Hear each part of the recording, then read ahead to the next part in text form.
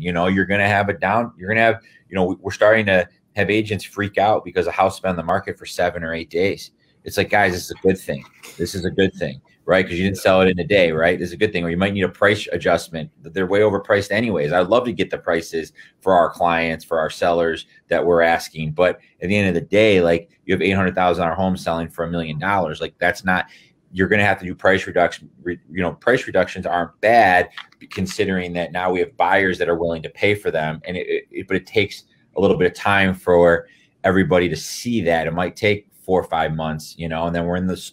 Then what's going to happen is we're being the holiday season, right? Nobody's really buying during holiday season. So I just think it's something we're going to have to pay attention to.